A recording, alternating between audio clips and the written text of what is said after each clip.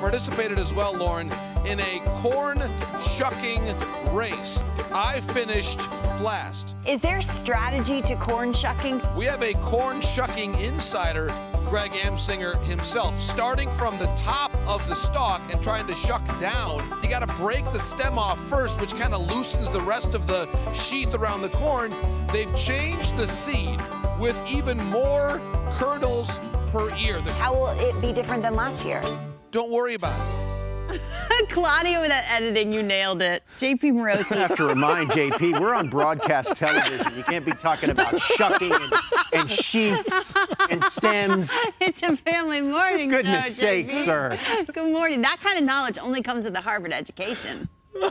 Oh, my goodness. I'm not sure how I can recover during the rest of the segment here. I'll do my best. But again, I probably have to go back to the farm that I worked on when I was a teenager to improve my technique. I mean, I need to go back home to Michigan and work on this. But no, to be fair, Lauren, there are always new things to learn here at the Field of Dreams. And I want to make this point. We're here. The corn is a little shorter than it was last year, but it is heartier, more kernels per ear.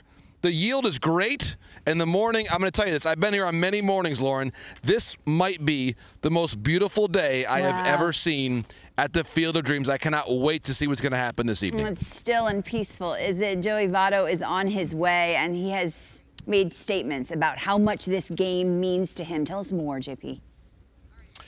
Lauren, it really is a remarkable story for Joey Votto. Of course, he grew up in Toronto, Ontario, and he spoke yesterday at length, a beautiful Twitter thread about the meaning of this film in his childhood. He talked about how he and his family didn't have that many VHS tapes at home growing up, but this, Field of Dreams, was one of them. And he watched it a lot with his father, played a lot of catch with his father, and he said this movie makes him go back to think about what life was like when he was 8 or 9 years old, growing up in Toronto and learning the game from his father. And Joey also shared, of course, his father passed away in 2008, and that now coming back to this place and to reflect on the movie for him makes him think about his dad, makes him think about his earliest years in the game, learning baseball by watching this film and by playing catch with his father. And so, Lauren, you think about the perspective that comes later in a player's career. I believe Joey Votto is going to be in the Hall of Fame. So when he steps on this field to play against the Cubs tonight and play first base and be out here, there is no doubt he'll be thinking about his father, Joe, and all those games of catch going back more than 30 years. And hang out with your kids. They remember it. That is the moral of the story. That's what I took away. We will bring you Joey Votto's exact comments coming up. He's played 16 years, and that matters to him. It also matters for one of their catchers. Local story. Tell us more.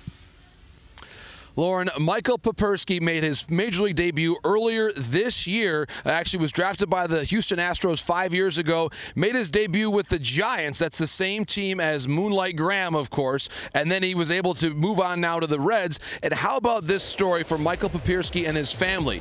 Papierski grew up in the Chicago area. Lamont, Illinois was his high school.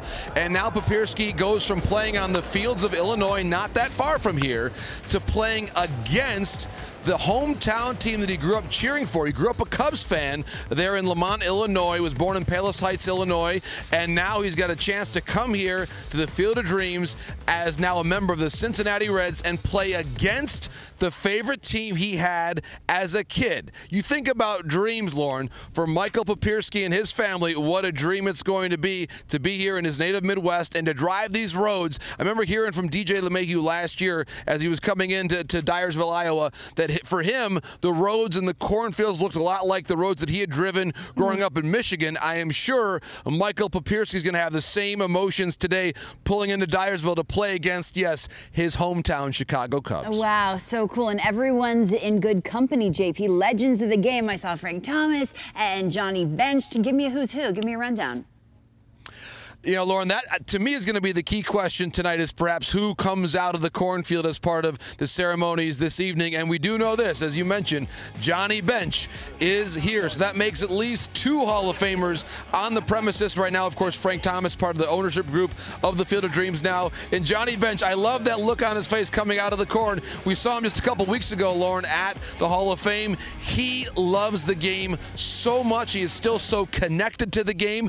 And when you think about the history of both organizations. The Cubs have a long history here in the state of Iowa. They're AAA affiliated in Des Moines, so there's a lot of Cubs fans who live in the state of Iowa.